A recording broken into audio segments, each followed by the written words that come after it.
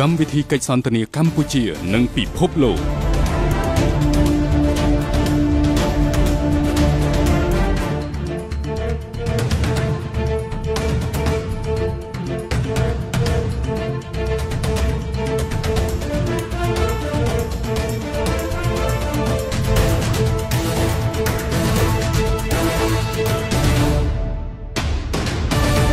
Good evening, Excellency, ladies and gentlemen. Welcome once again to Cambodia Global Dialogue, Southeast Asia TV. Tonight I happen to have an old, but no, he's young, a friend from a long time who happened to be in town. He's traveling from New York, and he happened to have a very interesting topic, which I think will be of great interest particularly for Cambodia in the context of evolution toward a lower middle income class, where the spectrum of development is getting more sophisticated, and how does the world now, particularly from the investment community, how do they see investment in particular countries? That purely the traditional thinking of FDI, foreign direct investment, portfolio investment, corporate social responsibility related investment? There's so many things happening, right? And I'm happy to have Vishal. Welcome to the show, Vishal. Thank you, Siphana. Thank you. Long time. Vishal and I used to work together with the United Nations, and he left to New York. But anyway, I'm not going to introduce him. So Vishal, I'll give you a few minutes to introduce yourself. Thank you, Siphana, for having me tonight. And I heard a lot about the show, and I remember that when we were in Geneva, in your house in Geneva, we were already mentioning about that idea of having this talk show, and I'm glad that I have the opportunity to be here with you tonight. And so my name is Vishal. Yes. I was made in Cambodia. Made in Cambodia. Made in Cambodia, exported to France. Yes. I grew up in France and educated in France, and so I started my career as with the French Ministry of Foreign Affairs here, actually, at the embassy, and then I joined the UN, and then in Cambodia I was responsible for poverty reduction program. What year was that? Wow, that was 2003 to 2009, I think. Yeah, it's a long time ago. I look young, but starting to get some gray hair as well. So. And so I was actually leading the poverty reduction program, and dealing primarily with trade, private sector, gender. Yes. That's where we worked together. That's where we worked together at the time, and pro-poor trade policy. Exactly. And as a UN, you have to tour around the world. Yes. So and then I had to leave Cambodia. I went to New York, do my reverence. Yes. To the UN flag. Yes. And then, but I'm much more. So you left UNDP Cambodia to New York in 2009, right? 2009, yes, exactly. Okay. And then I'm much more a field person, leading programs and teams. So then I went to Pakistan. Oh wow!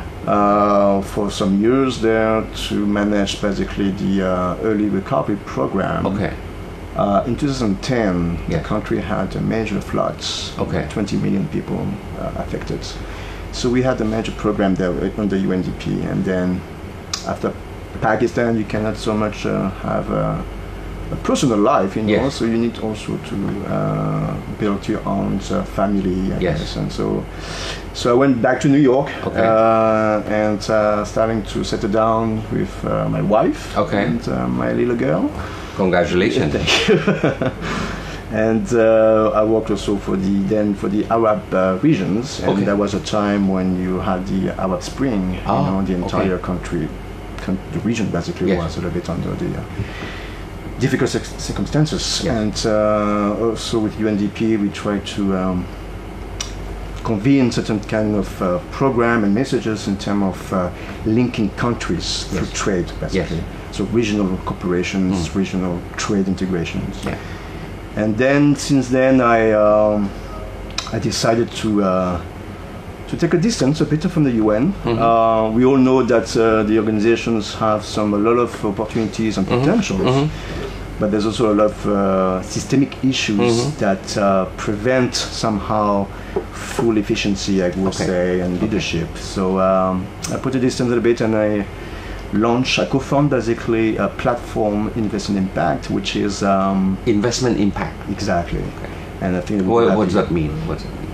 It's basically trying to attract investments, those who are actually looking at social, environmental, and environmental impact. Okay. You know, so they're not looking at so much about commercial returns. Okay. Okay. But you still have to have commercial return. You still have commercial return because you have to basically guarantee the capital that you're investing. But they're really looking at on those social and economic impact. So therefore, they're emerging. They're very emerging partners, emerging financial partners. Okay. And so they're providing now a new way to basically fund development. Okay.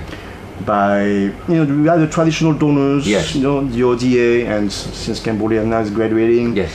ODA will probably go down, diminish into Cambodia. So at the end of the day, who's going to pay the bill, right? And in the sense of achieving the Sustainable Development Goals for Cambodia. Okay. Yeah. There's probably $2.5 trillion gap, to achieve those goals, and so the idea is to really attract investment. Private sector has a major role in that agenda, and so we are here to support that kind of momentum in Cambodia. Yes. Primarily. Have you seen some release happening? Yes. There's a lot of momentum. I mean, mainly from the US, from Europe, and Africa.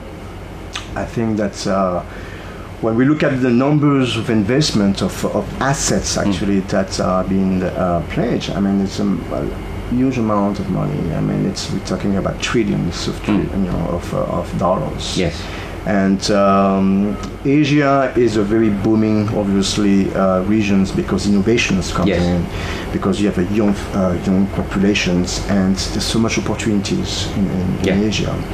And Cambodia has a specific niche in that, specific positions that we do believe that actually some of those investors are very interested to come in and to look at basically any good companies who are committed in terms of social impact, who are also compliant with international standards and principles.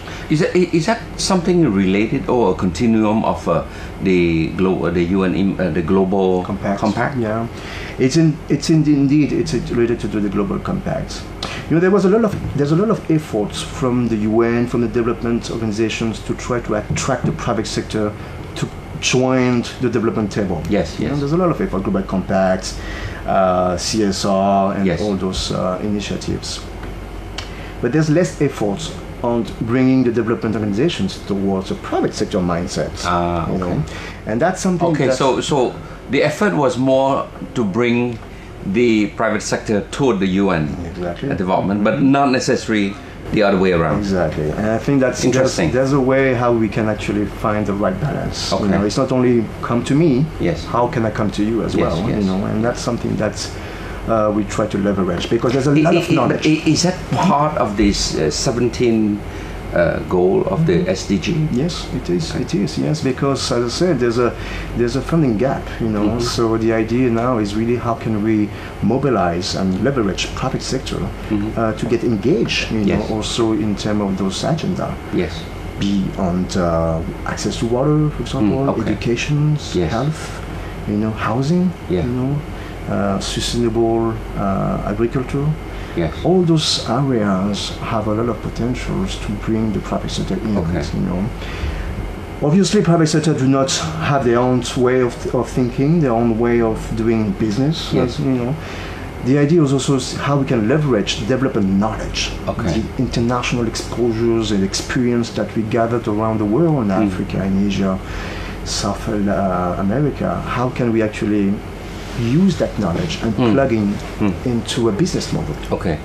Then the business model will create some impact, and that's what we are looking for, the impact that companies can create, can generate. Can you give me a concrete example on how a typical project under the so-called investment impact could look like? For For example, we are working with a rice company. Okay.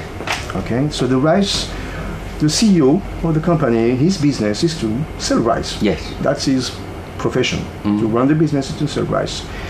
But he's committed to also help the farmers to have a better living and to also give it back to the rural communities. So here we see that there's a lot of potential in the sense of doing contract farming. Okay.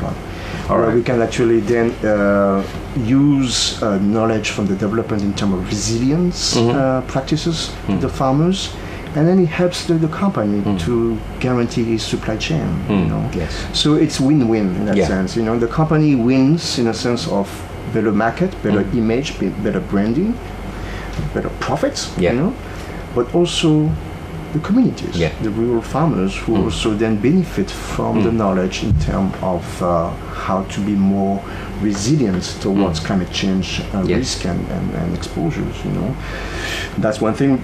Impact sourcing is also, you know, that DDD, for example, 10 years ago was initiating that kind of path in Cambodia. That's another way. How can we actually benefiting from, leveraging on marginalized people who have skills and who using technology in this case. Technology services, you know. Yes. You don't need to have, and for example, we're doing with a company who do animated digital animation. Yes, yes. You know. It's not with Fab and Little Pa, no? No. It's not, okay. No. It's a very Australian-based Cambodian company, extremely performing, qualitative products. We try to employ marginalized people, and you know, you put basically a computer on them, and then you learn how to do basically creativities. That's what we need, you know. So impact sourcing is also very important for Cambodia. Well, I mean, the days years ago when I was in commerce, that notion of contract farming, I was pioneering at that time. I was pioneering with the wrong product, but because it was with tobacco. But you see, so I was hit quite big by the civil society. They say that I'm promoting smoking, but it's not about that. But it's just that in that particular area in Kampong Cham, right?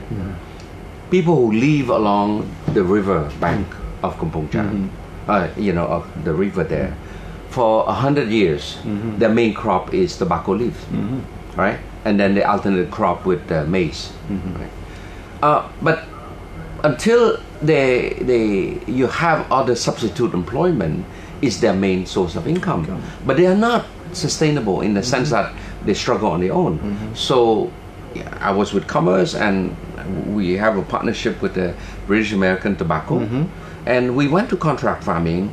And like you said, we look at how this corporate mindset, who will make some money for sure, but how they also help, you know, improve the life, the predictability of a steady income with the use of not chemical as pesticide, but using the natural leaf of the local trees, grind it, mix with water, and then you spray there. And some, you know, shrub there, they turn into a fire, you know, to smoke the tobacco leaf, for example, right? Because that's how they pay, is by the yellowish, the gold color of the leaf. The golder it is, the more they get the money. And it's quite interesting that, you know, over the year, after I went to Geneva, when I come back to Cambodia, I happened to meet, to discuss with my brother-in-law who visited the area. And he said, do you know, the farmer over there still, thank you for, you know, introducing that. Because now with a steady income, they can afford to send their kid to study in Phnom Penh. Now, years later, many of these kids who are coming from a tobacco farming village community are now graduate, have a good job, that sort of thing. So if you look at a continuum of a decade long, right, you do see impact. Exactly. So I think this is quite interesting, you know. And in Cambodia, primarily we're an agricultural society, right? There are so many other crops, commercial crops, like cassava, for example. Okay. So I think it'd be good to look at that. Maybe we take a short break now. But when we come back, maybe we can take a few more agricultural commodity and see how we can stimulate some of this idea there. The other thing is IT. I definitely want to touch that. Rizal, you mentioned rice, okay? Rice, basically, so many things happening there, and it has a lot of potential, particularly, in terms of trade. We benefit from the Everything But Arm initiative from Europe. Yeah. We export quite a bit. I was involved with the Supreme National Economic Council. I think right after you left, with the Mongolian, to help put together the rice policy. But at that time, what we said that, look, rice, because they have critical mass, so it's easy to mobilize the people, the stakeholder. But there are other crops that have as much potential, but it doesn't have some leading commodity to lead. You mentioned about cassava. I believe that cassava have tremendous opportunity, taking into account that you can plant in remote area that would not be suitable for rice. What can you think of investment impact? For example, in the case of cassava. Cassava is a very interesting crop. I mean, it's the second crop in Cambodia after rice, and it's a very booming. As a commercial cash crop. As a cash crop, yes. It's a I think we call it the 21st century crop. Why? It's something that, because it's actually having so much, as you said, you can throw it anywhere, it grows by itself. It doesn't require so much actually capital or investments to grow to grow cassava. And what is interesting with cassava is that the sub-product that you can actually produce from that. Pharmaceutical industry, for example, required starch from cassava. Chemicals, and plastic, for example. Or plastic can be made from cassava as well. Anything related to the agro-industry, noodles and bakes and bread, this kind of stuff. So it's a magic crop in a sense, because you can then diversify your product and reach and connect to existing value chains. What Cambodia needs right now, I guess, is that isn't it somehow in a crossroad, because Cambodia is relying on existing markets, Thailand and Vietnam, basically to sell and export cassava to China, mainly for ethanol production purpose. But Cambodia do have actually this kind of I would say comparative advantage because of the yield and the quality of the cassava produced in a country that can reach new markets. Like India, for example, who actually a huge pharmaceutical basically factory. Generic drugs would require those kind of inputs. And the US also now opening the doors in terms of importing cassava.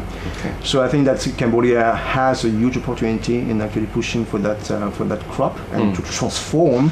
I think the trick is about the word you just said, transformation. Exactly. Cassava is quite voluminous in terms of size, it's bulky, and when you talk about international trade, transportation matter.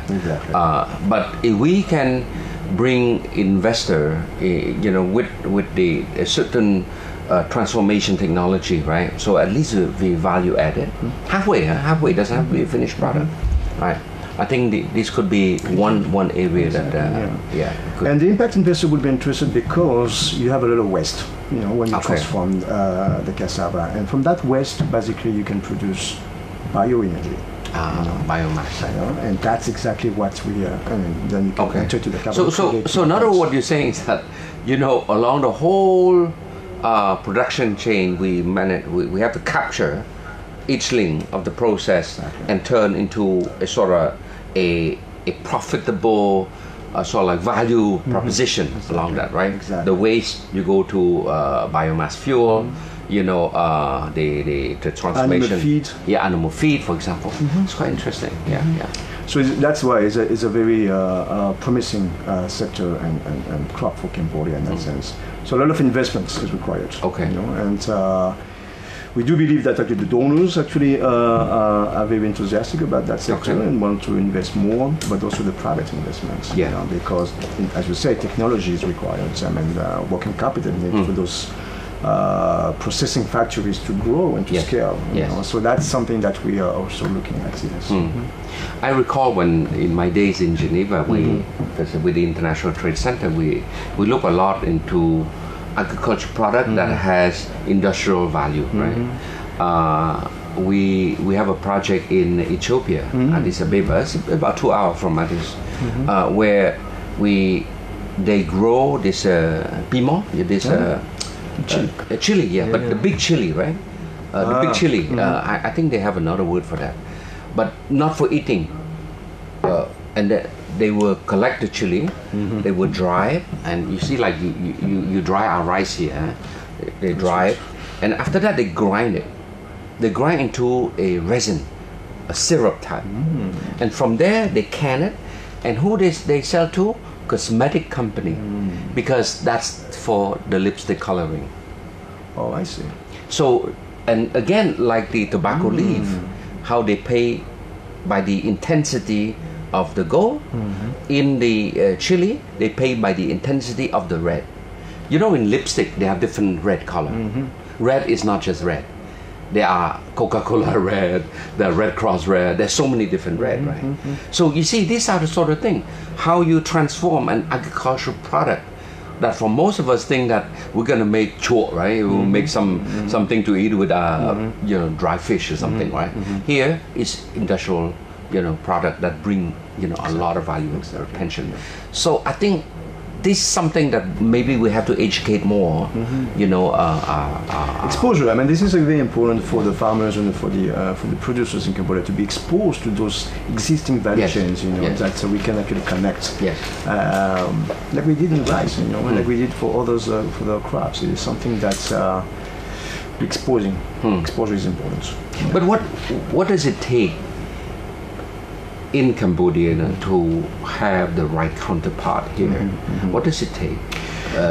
So that because you cannot do this in a vacuum, right? That's true. Yeah. Investor come, they don't have time to waste, Exactly. right? Yeah. So how do you see organizing the Cambodian business community to prepare adequately to be welcome? Indeed, there's a lot of asymmetries between the investor and the investee. Yes. Money is there, but they are not necessarily present in Cambodia, so they don't really see who's who and who's actually had the potential. So there's a need actually to do intermediary, to basically connect the dots between sourcing the best and the most potential companies that have certain standards and principles. Good family-owned companies can't reach to that stage. So it's to source those potentials and then to connect it with those investors, who basically sign the check at the end of the day, but they don't have time to go and process and to do some due diligence. That's one. The second is the language. Development language, business language. So you mean that language? Exactly. Yes. Exactly. You talk profit, you talk margin profit, you talk markets. I talk development impact. I talk, communities. I talk empowerment. How those basically two languages match. So you probably need a translator. Yes. And because at the end of the day, we want to achieve the same results. One wants to achieve better profit. The other one wants to achieve more, profit, but also impact. So there's a need to intermediate those potential with those investors. So you have actually companies like us who do that intermediary services. Try also to expose those companies to say, to basically highlight that you have strong potential in terms of development impact. You haven't seen it yet. But we see that in your business model. So let us help you to basically market that, to brand your company that match with the requirements of those investors. We're talking about here, for example, most of the SMEs in Cambodia we probably required, $300,000 to $1-2 million investment, small scale. So that's the second asymmetry is basically the amount of investments. Some of those impact investors will look at tickets like $50 million investment, which is very huge, I guess, for the Cambodian scale. For Cambodian scale.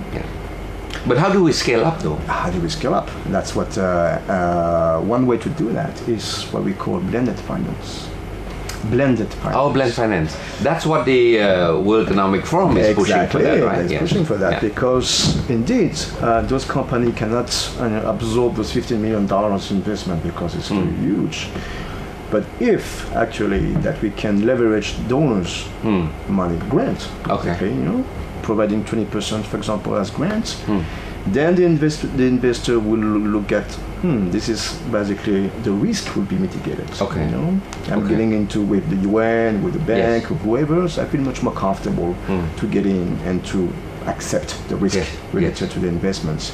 So we do believe that the blended finance is a very important tool to scale, to reach basically financial solutions for those companies to scale. Yes.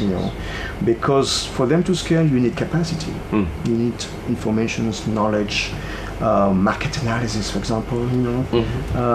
Those the investor will not pay for. Yes, exactly. Well, so in other words, they will come in the later stage when the ecosystem, infrastructure, or whatever the business model is well in place, right?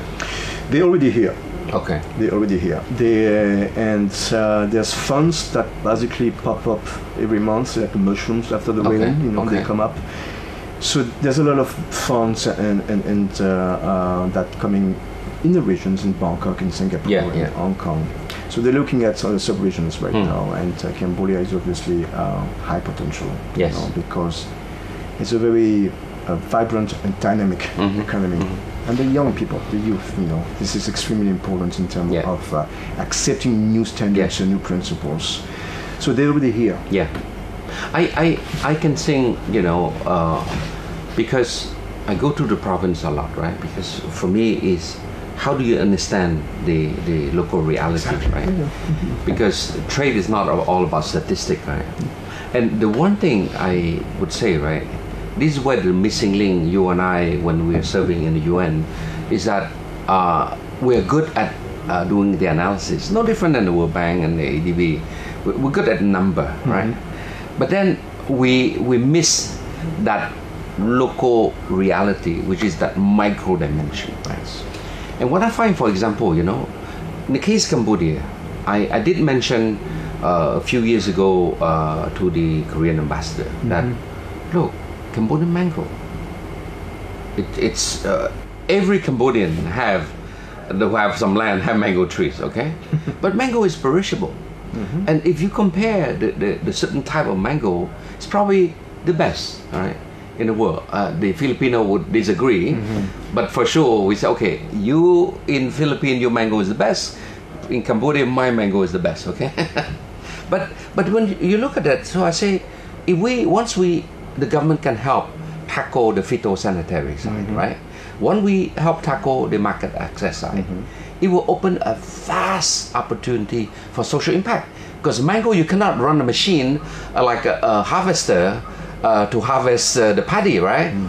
Like that, and you got 2 hectares covered.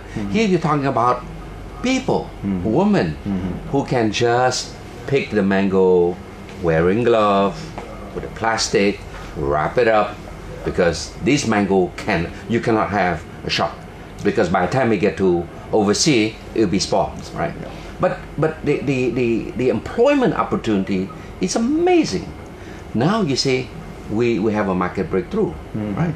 So I think, okay, that's not every mango type can be exported. But you mentioned about the waste, right? Here I'm not talking about the waste. Here I'm talking about the type that would not be suitable for export.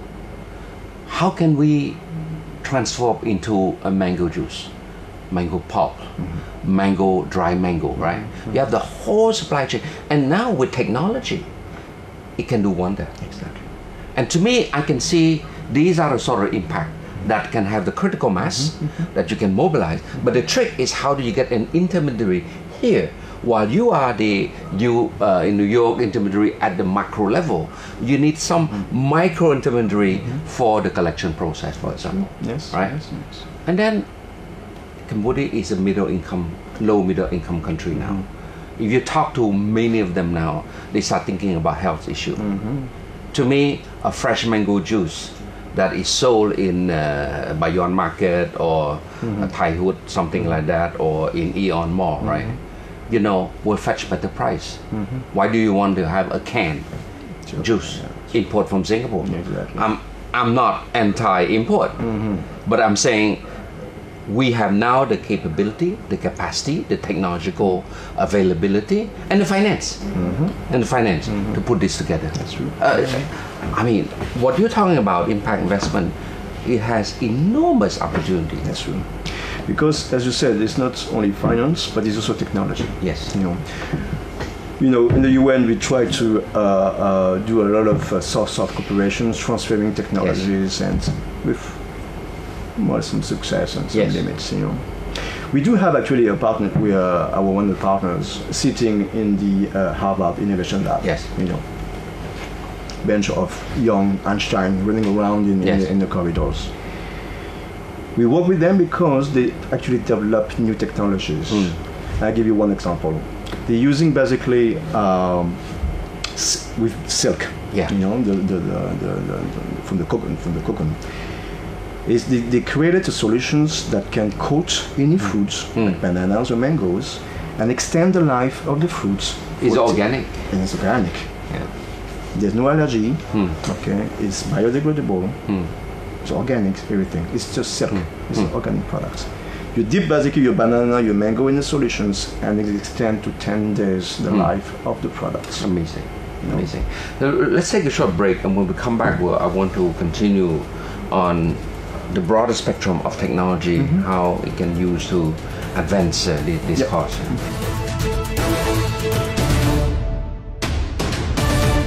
Technology, Visa, technology.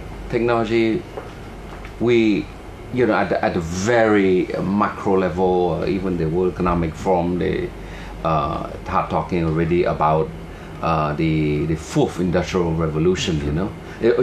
This year, the Cambodian government, like Prime Minister Hun Sen will act as a host for the World Economic Forum on ASEAN. Wow. So we get a lot of attention there. But the fourth industrial revolution is all about technology, right? We're not there yet at the fourth industrial revolution level yet. But I would say we're somewhere 2.5, right? Not 3 yet per se. But the opportunity of this breakthrough we can harness. That's right. I think there's a lot of opportunity for young Cambodians to get into this impact investment also. That's true. Yeah. How does this investment come in to help mobilize this young talent, the young software engineer? There's this company with whom we are partnering with. It's a local company, Cambodian Young.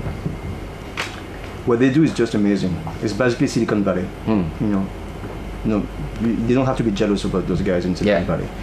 They're developing basically apps and video games on your iPhones, and one of the games basically turns out to be the top 3 downloads in the App Store in Asia for a couple of months, and impressive, very impressive, mind-blowing. What we do with them is that we try to develop what we call game for change. How do you actually make people change behavior towards, for example, environmental standards in terms of domestic violence towards gender or girls, attitudes. So we do believe actually by having those games on your iPhone, so you can actually transform at least certain social behaviors. Certain social behaviors. Yeah. UNICEF has done it in Africa, for example, on washing hands. For example, you hook kids basically with those video games, and you learn how to win the game by washing your hands. Massive impact. Wow. Okay, they come back at home, they wash their hands before, after the bathroom, and before the lunch or the dinner. Tremendous impact in terms of reducing basically mortality, infant mortality.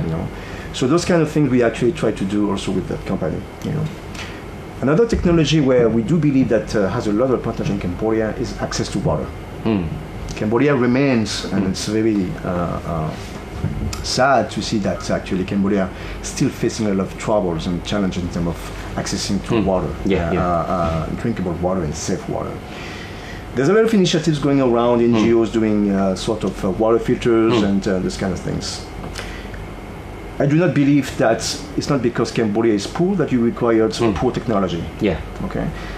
Some of this technology basically are 5,000 years old. You know, the Egyptians, the Sumerians have done already those sand filter water. Yeah. You know, you can see on the walls in the pyramids. So it's not new technology. Is that right in the pyramids? You can see those technology, right? What we believe is that, okay, now we live in the 21st century. How can we actually provide affordable, actually device that can filter water at the individual level, household levels, or more at an entity like a school or a dispensary. So we're working with this management company actually who develop young kid from Stanford University. He get a grant. He develop a device that can filter water, any water, actually, and make it drinkable and safe. It's a small device, and that's huge potential in terms of humanitarian and emergency impact. Emergency situation, like during the flood, for example. Exactly. You know, when I was in Pakistan, we had a huge crisis of cholera, and because kids basically were drinking water. All the woods, for example, were wet. You cannot set fire to boil the water. So you basically after 3 days you're so thirsty that you drink the water that you have, and then you feel sick and you die. The best way to do that is to use chlorine. But chlorine is not. It's not. The problem with chlorine is it's cheap, but the problem with chlorine is that it's one of the key elements to do artisanal bomb. Are you kidding? Yeah. So it becomes more and more difficult now in certain countries to import chlorine in a massive. But chlorine, they put in a pool, no? A pool to clean the water. But that's the that's not the one. Yeah, but the pills, the concentrated ones, you know, that you want to put in the water, you know. So you can turn that into drinkable water. Exactly. So I know that, for example, in certain countries where you have those militants and civil war, it's banned because you never know where it ends at the end, you know. So it's to provide an alternative ways to actually those humanitarian agencies to address this problem of water. And this device that we're having now, I should have brought it, but it's solar energy. It's super resistant, tested by the NASA and used by the US military, and we can use it. It costs $5 to do it. So for $5, you can actually save the life of a child in an emergency situation. Amazing. So I mean, there are so many applications of technology. The way I see now in Cambodia, we're talking about a lot of youth entering the market. How can we use technology to sort of like bring skill, right? Exactly. Learning skill, because the availability of technical school, you know, it's a bit limited. But I'm pretty sure there are many things that you can learn from, having a good app. Look, the sort of like internet penetration in Cambodia is like more than 100%. I mean, to the population, right? But GDP per capita, we have more smartphone, more internet penetration. So how do we use? When I speak to the youth group, I always say, look, every one of you in this room have a smartphone, right? But it's okay to send picture, of birthday party, a cake to your friend, to your whatever. But how do you turn this as a tool for development? Yeah. So here we are working actually also with an informal group of youth actually who are doing a lot of debate discussions among them, about issues related to youth. Technology providing, and they're all in Facebook, in those social media. What we discuss with them is that the idea is that, okay, you guys discuss a lot, that's good. Now, how do we actually turn your discussion to something much more actually applicable in terms of the policy network, for example? And how we actually develop something much more constructive and positive. Social media and online platform helps with that, because debating it's a science, it's something that's what professors are here. Exactly. So it's to create and to facilitate debates. So we do believe that actually by creating this kind of online platform where youth can connect through the smartphones or whatever and contribute to the discussions facilitated online, can really actually develop new policies that we can then hand over to the government or to the development agencies. You know what happened in the Arab Spring? All those youth were told you have the right to go and to claim for your rights to the government. Okay. We all know what happened at the end. Yeah. You know? Yeah. So then they went back. You know, huge drama. So the idea here is how can we actually find an alternative ways where you can find a peace and secured way to debate and to exchange and to provide your insight and your opinion on certain things that matters to you, you know, as youth. You know. Yes. So we do believe that this technology provide that kind of opportunities for the youth to express themselves. Yes. But in a constructive and constructive way, you know, and to looking for idea how to improve their life. Exactly. You know, and the one thing I love about this talk that I have, this program, is that, you know, how do we, with our exposure around the world, with different speaker, with you, with so many different speakers I invited, we all bring certain exposure, positive exposure in different part of the world, in different time of our life span, right? But all we need is to have somebody who say, wait a minute, this I can apply in my life, this I can use for my community, this I can support my peer group to do this, to do that, right? And that's how positive thinking came about. Positive thinking help, but it's good to have something more concrete, you know, to support your positive thinking, Exactly. right? Exactly. And I think I look at you know, technology is definitely one of the way that will help propel Cambodia to the next stage. Right now, yesterday, for example, Smart Axiata is they have a innovation fund. Exactly. They launch an innovation fund. I stopped by there, you know, where they launch, and I see these young software engineer. You would think they're young kids. Well, Cambodian with small size, right? So when we look, they're a bit more high school. But no, these are young software engineers. That's true. You know, they have another company. They have but over 100 software engineers, and what they do, their client is eBay. What they do every day now, it is like they do work for eBay. Yeah.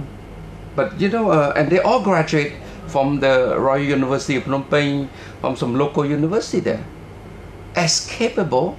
And I spoke to the owner.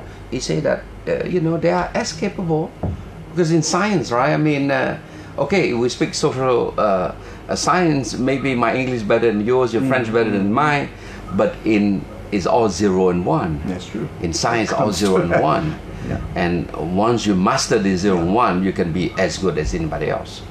So I think we're coming to the end of the program, Vishal, and I just want to say that your concept of labeling investment impact is powerful. Is how do we harness that concept to apply here in Cambodia? I am pretty sure that there are many opportunities here that will find traction in your concept. The trick is how do, through this program, hopefully people will write to me, will email me to say, look, we have this idea, we have that idea, and you never know. You know, we could develop, you can help us link to the investment you know, community who be caring enough to look at Cambodia as one of their destination. And from there, you know, we find our own personal satisfaction that we have done something for our community, for our society, for our country. Any last word? No, thank you, Siphana, for this opportunity, and I like to call you the Cambodian Charlie Rose. Thank you. Call me Siphana, but no, but I think it's I welcome you, and you're born in Cambodia, right? You're made in Cambodia. You went away in different career path in your life, and it's quite amazing that we'll never lose sight of our roots. That's true. That's very important. Yeah. It doesn't matter where we are. Yeah. But the beauty is that whatever experience you have, we may go to the same school, same university in different country, but if you're coming from your country perspective, you sort of nuance a bit your exposure to the local reality. And to me, this is the value of having the Cambodian diaspora to come back. It's important also for us who are former UN officials that we learn a lot, we expose a lot, and those learning and those knowledge that we gathered actually are taxpayer. Yes. And we also want to give it back. Yes. You know, to benefit basically the people who actually not have the chance or the opportunities to get exposed. So that's what also one of the principles that we are embracing is to give it back to the people. That's the knowledge and the expertise that we actually gathered along the years. Yeah. Good. All right. So Vishal, thank you so much. Thank you. And all the best for your new initiative. Thank you. All right. And hopefully we'll see you next time in Cambodia, launching other impact investment in Cambodia. All right. Good. All right. So I think we're coming to the end of the show, and to me, I thought it was quite a rich discussion on something quite as innovative as impact investment. A lot of things that was talked is not new under the sun, but it's how do you package. And the one thing I would want to sort of like summarize a bit from what Vishal have described for nearly 45 minutes is that it's about the language issue. Is that businessmen think different mindset, different language, profit, business, rate of return, right? The development world, you know, think differently. They think about community, they think about social impact, they think about contribution to development of the country, right? But how you bring the two together? And this probably what I would remember most from this conversation is that when you bring the synergy between the business world and the development world, you know, with a good intermediary, we can bring impact to the country. And I hope the viewer would start to think, how can you do that? You know, and you have any idea, you can always write to me. All right, on that note, good night.